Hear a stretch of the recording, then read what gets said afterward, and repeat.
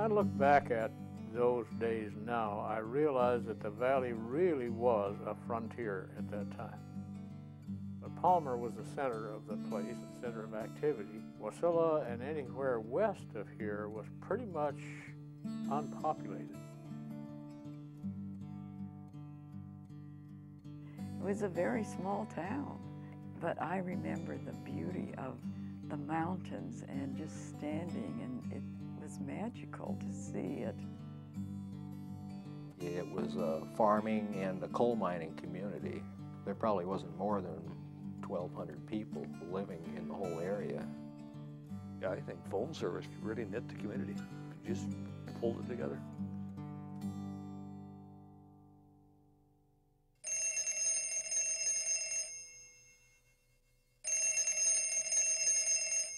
I came in 1947. The phone company before that was a private enterprise, Maynard Sands, and he had to work with a minimum of money, so he couldn't repair lines, and sometimes we'd drive down our street. I live a mile from here in North Palmer, and we'd drive down the street, and sometimes we'd have to have one of the kids to hold the line up over the car or else flatten it out on the ground to run over it. That was the first telephone. People were using, and I remember it well, people using old surplus Army field telephones with the military wires strung along the ground and along fence lines and over to someplace. It was kind of haywired and hung on the fence post and the light poles, and was an operator system. Getting financial problems, and the city of Palmer bought the system, and they were operating the telephone system when the group got together and formed the cooperative MTA. It was Lou Hanks.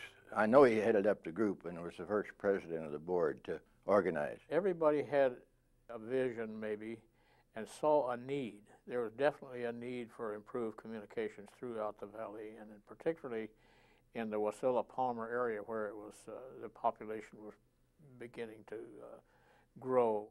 We'd go up to the experiment farm to use the old ACS line, and it was connected to the railroad. And whenever the railroad had a problem with the phone system, they just cut off all the other lines. So I'd go up there and there'd be no phone, or there might be one. Try and call a doctor or a hospital or something. It was fairly obvious, I think, to anybody who looked at that time that we needed a modern communication system.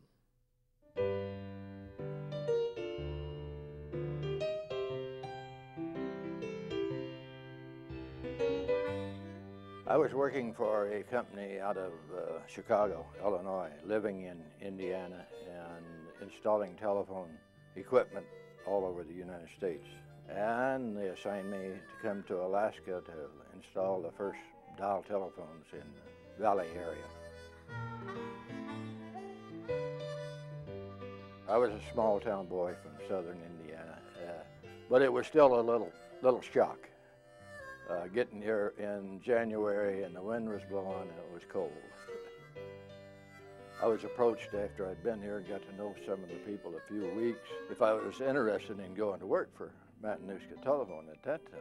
And I not only said no, I said, hell no way, you know, that's just it. But things changed, you know, I got to know the people and understood, you know, what was happening here, and decided to take the job that they offered me. So when I got all the equipment installed and ready to turn over to them, I went to work for MTA. I think there were 5 of us altogether. The offices were in downtown Palmer in a Severn's building. Most people are familiar with the old time. It's a borough building now. When I first came there in '57, I guess it was, there was Edna Johnson was in the office. He's a bookkeeper. Max was back in his office as a manager. Marn Hanks was the office manager. Then we had Bill White and Hal Chance on the outside. My first job when I went to work for MTA was to put together, I think it was a $40,000 loan, just so we had enough operating capital to meet payroll, yes. We struggled for a long time, and trying to get people to, sign up. It was $40 equity and a $10 membership. And a lot of people that didn't have that, and we had to encourage them over the years, and we had the fire department urging people, for fire protection, particularly in Chugiak and Eagle River and Wasilla, to join up so they could report their problems to the fire department. And we would give the fire department a credit for every member they could sign up. But no, it was really slow in the early years, the growth was. Depending on where you were located, you'd get a phone in 2 or 3 days usually. But if we had to do outside construction in the rural areas, it might be the next year. We had exchanges at Palmer, Wasilla, Sutton, and Chugiak. And we went as far as Big Lake, with open wire, and we had a pair of wires that went all the way to Eagle River from Chugiak, too, that served about a dozen people in Eagle River in those days. Everything was party line at that time because we had 2 wires going up here, and you can't run 2 open wire for just one person. So you'd run the open wire up and attach 10 people to it and give them each their own ringer code. In the early days, you had to dial what was called a circle digit. And that was a number from, I believe, 2 to 9 that was assigned to everybody on the party line. And so if you had a 4-party line, for example, somebody would have a 2 and somebody would have a 3, somebody would have a 4, and somebody'd have a 5. So instead of dialing, it's kind of like dialing the 1+ now, you had to dial the circle digit. If you dialed the wrong circle digit, the call was billed to the person on your line. It was always a problem.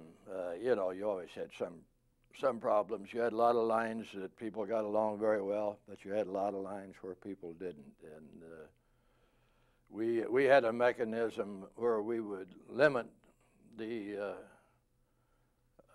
length of a call that you could make. If you were on a local call, not on a long distance, you'd get a warning tone at the end of 6 minutes, I think it was. It said, okay, we're going to cut you off in another minute. Sometimes Connie would get on and wouldn't get off the phone. Pop would get madder than a wet hen. Because sometimes he'd have to call. We had a dairy farm, and we used artificial insemination. If a cow went in heat, he had to call the inseminator to get him out there. And you had to, time was of an essence. So I remember a couple times Pop stormed up the road to tell her to get off the phone because she wouldn't do. When we first started a long-distance call, we would get a handwritten ticket from, at that time, ACS, which was Alaska Communications System owned by the Army. Their operators handled all calls, and they would send us a little piece of paper for every call that had the time and where it went on it, and we would manually sort those down to everybody's number and make out a bill. We had to hand bill everybody. The first time we were working on the billing, and we brought in all these, envelopes with a business-sized envelope with their bills, and this little gal trying to teach, she said, Pat, we have to lick all of those. I said, lick them? She said, yes, we have to lick them all. And I was careful. I said, I never heard of such what kind of a place, cheap or something. And then she told me she was kidding, so I got to use a sponge. We had some ups and downs even in the 60s, but we were starting into a steady growth period. A few years later, we started the complex that is now on Alaska Street, South Alaska Street, which originally housed the dial equipment with about a hut that was about 38 by 40, a concrete block building, which is still hid inside that building complex there today. We did contract with a hotel to do trouble reporting after hours. I'd only been there a short time. One night I got a call from Matanuska Electric, and they asked me to turn on their night service because they were closing. Well, I thought to myself, how do I do something like that? So I ran around and found somebody, and what we had to do is go back into the central office and put a toothpick in the equipment so that the calls would be transferred to the hotel for the night. The first big leap that we made was going to buried cable facilities, which changed our whole method of providing service, and the outages would just go away in the wintertime, where before we would have outages that people would be out of service for days, that you just couldn't get them put back together quick enough. When we went from the Kellogg electromechanical system to a Stromberg-Carlson XY switching system that we called it then, it was still a mechanical switching system, but greatly improved. You had to keep them both working right up to one period of time, and then you cut the cables to one and sewed the switches on the other one and cut it over. And it enabled us to do a number of things. One of the big ones was we cut down from the 8-party lines to no more than 4-party, and a lot more private lines, and it improved our maintenance capabilities on the system. Palmer was actually the second big office we cut over. The first one we turned up was in Eagle River, which Eagle River didn't have an office before. That was new. Telephones were a new thing down in the Eagle River area. Of course, there wasn't much to Eagle River. By the time we cut Eagle River over into service, within a couple of weeks we were maxed out on the amount of lines that we had available. And there was an addition ordered right away. Chugiak had a little switching center there. I did a small addition on that because we had to have service between the two switches. In the later 60s, when the mine shut down, it slowed up. The road only went up to Big Lake. There wasn't a road going to Willow the first few years when I was working here. We just had a small office up there that we purchased from Trans-Alaska was the name of the company. We purchased the one in Willow and Talkeetna, I think probably 64, 65, but there, like I said, there was no roads to get in and maintain it. Things were a lot different back then. They had a lot of open wire circuits to maintain, and they were pretty difficult. A lot of sleet and snow and wind and brush and everything affects the open wire. It isn't like our cables that are above ground or below ground. They're a lot easier to maintain. Everything was kind of tough, but made it challenging. And well, Cantwell was a good one. We, cold and windy, and I'd get a call at 11 o'clock at night maybe or something. No dial tone in Cantwell, and so it'd be 30 below, and you'd get up there, the wind would be blowing 30, 40 miles an hour, and 2 o'clock in the morning maybe, and you get to the switch and it's just deader than a mackerel. We had a generator there, had to generate our own power, and so by that time then the generator's cold, and have to prowl around and find somebody that you could get a generator and a heater from to heat the building back up so you could start our generator and get it back on. But that was always fun and kind of challenging. It was frustrating at the time, but you had kind of rewarding, I guess. 7 DGA, you're calling any station. It's an emergency. We were quite fortunate. The night of the earthquake, another guy, Rex Earhart, and we took off for Sutton. I don't know, I think we went up there to check the switch out to make sure that the batteries weren't laying on the floor and things like that. And remember, we got up to around the adult camp there in that big curve, and the road was standing wide open, and of course there are a lot of poles that were wiped out and things like that. But I think by the next day we had everything working through there. The landlines between Eagle River and Anchorage went out. Palmer didn't get hit too bad. Eagle River wiped out my battery plant. Just toppled the batteries. And I got everything going as much as I could, and had, of course, all the lines of Anchorage were out, but we can make calls within the community. It was an amazing coming together, helping, checking on your neighbor to find out.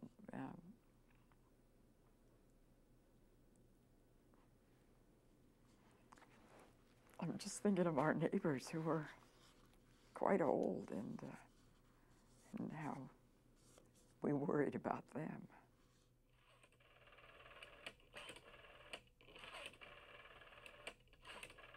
We went into Healy. We took the railroad exchange out and put our own exchange in because Joe used the Billy. In fact, it was kind of an interesting story.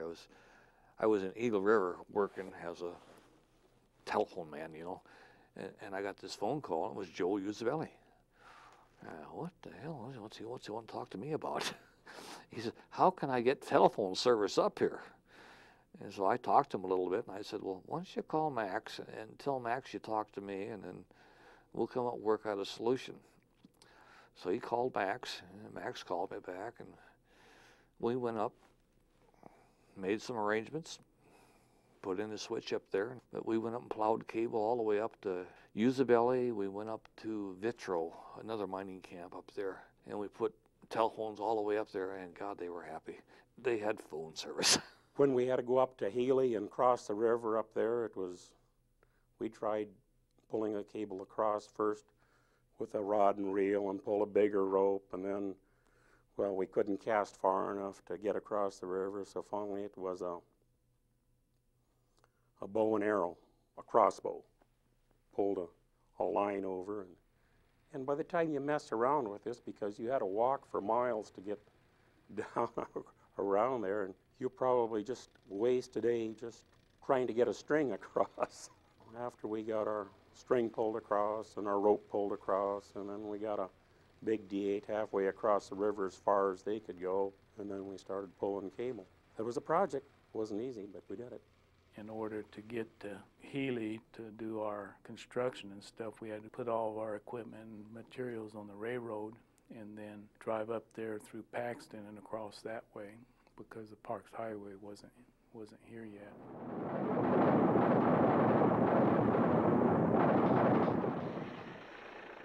Pipeline came along. People didn't have to live in Anchorage. They could live out here. And of course, the big issue, I think, that changed the whole valley was the highway changing, coming across the flats and becoming a 4-lane out that far. And every time, I always say, every time you put another overpass in, you bring a bunch of people to the valley. About that time, there wasn't any service at all past Big Lake on up, just newly built Parks Highway. We had a crew that plowed cable up toward all the way to Talkeetna. It took them 2 or 3 summers to do that. We never buried a large enough cable every time we buried it. I mean, we knew that it was going to grow, but I don't think anybody was aware of how fast some of the outlying areas would grow.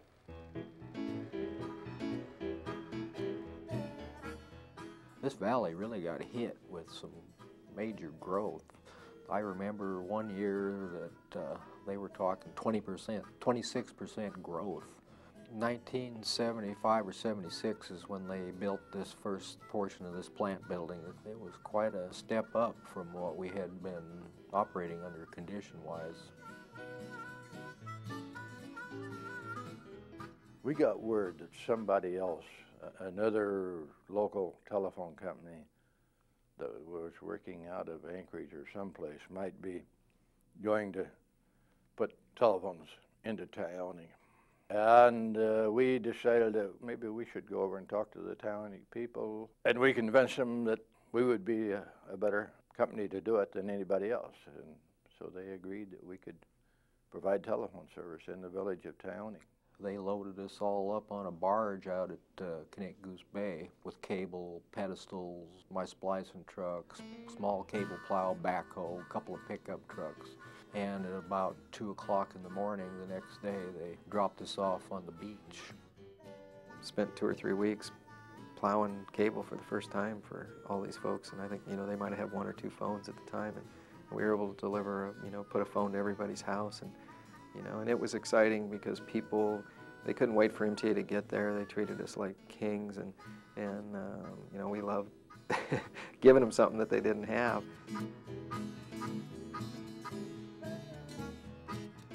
It was a big deal when we got 1,000 and when we got to 10,000. It was, yes, it was a matter of pride for all of us, I think, from the board of directors down to all the employees. We called up, got phone service, and then we got a phone call saying, hey, you guys were the 10,000th phone in the valley. We went, oh, cool, okay. They said we could pick out any phone that they had, so we picked out this old-style candlestick phone, which we thought looked really cool, and we discovered really quickly that it was a real pain to use. So because you couldn't get up and walk with it, or you couldn't, you had to sit right there and talk into that horn and hold the thing up to your ear, and we decided, well, it did look cool, but it wasn't very practical. I started in 1977. When I came to work here, we were 6 months behind. South of the Knik River, towards Eagle River, we had approximately 6,000 subscribers at that time. And Eagle River itself, probably 4,000 people. It was pretty small back then. A lot of the development that we've got today didn't exist. The business boulevard area of town was an old farm. It was almost overwhelming the amount of work that we had to do. Just getting to some of those places was a challenge. Engineering kept cranking out work. The line crews kept digging and putting it in, extending it, and then the splicer splicing it up, and we'd come along right behind them and do our installation work. I can remember as a field engineer getting in my truck and having 25 new service orders and having to go out and chase, you know, all across the valley, you know, those 25 service orders, and then getting there the next day and there's 25 more sitting there. We were growing fast, and we were dealing with the so-called deregulation. The union was flexing their muscles and had elected people to the board of directors, which created problems for me and the board of directors at times. It wasn't as much fun as it was in the early days. It was still a challenge. We got into the conversion to the digital world and got that pretty well along with a great deal of pride. We had projects planned to go to the next generation of fiber optics. It kept us busy. We had a few years where we experienced, 30% growth, where we would install hundreds of telephones and literally hundreds of miles of cable every summer for a 10-year period there almost.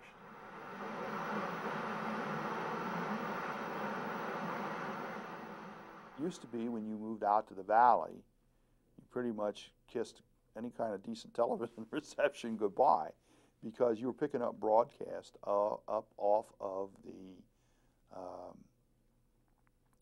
out of Anchorage, and it wasn't very good. I mean, we're on the fringe areas. Basically, the people that we were serving in some of these areas had lousy TV or no TV. You go in the Butte area, or you go in the Alpine Sutton area, and in some of those areas, you go up to Hatcher Patch area where we were serving with telephone service, and they didn't have TV, and so I think, and we had a lot of people requesting it. We had to, put in a different cable system. We put in the antennas that you see standing today down at the other site, and one in Wasilla.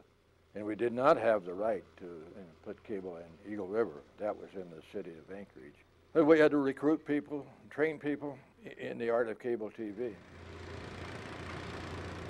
As a matter of fact, I think we got the first nationwide exemption. I'm sure we did, for a telephone co-op to provide cable TV.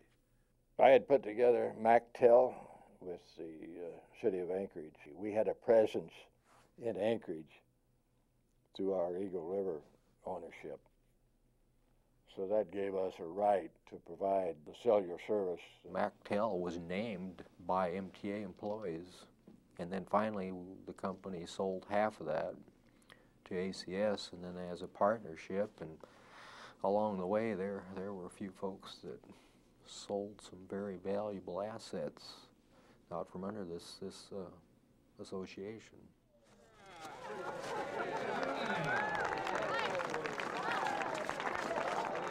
It wasn't until Tom came that he said, time out, it's time we built a building that's going to be here for 30 years.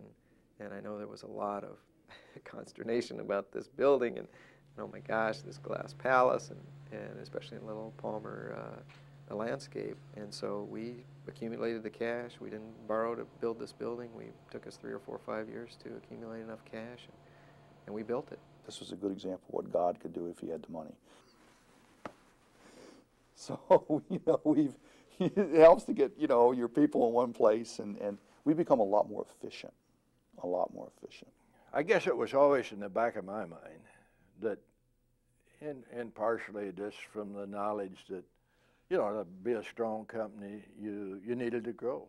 Now you can run in DSL, digital subscriber line, which can carry your broadband, can carry data and your voice.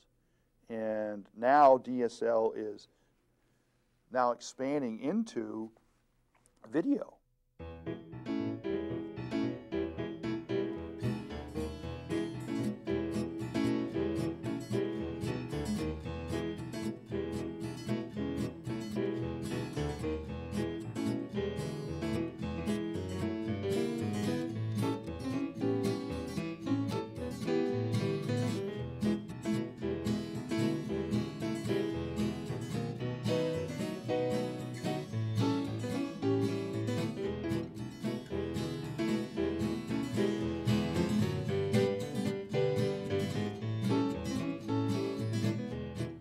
Probably our greatest accomplishment is we've been able to handle periods of high growth, and we're still in periods of high growth, actually very well. A lot of organizations just come apart when that happens. They can't handle it. I think we've handled that very well. I couldn't be prouder of the job MTA's done and you know, continues to do. It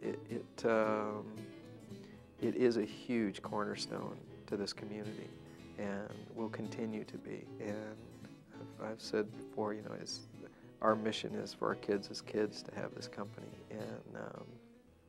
and to really be the example that other people can look at and go, you know, that is what a company should be all about.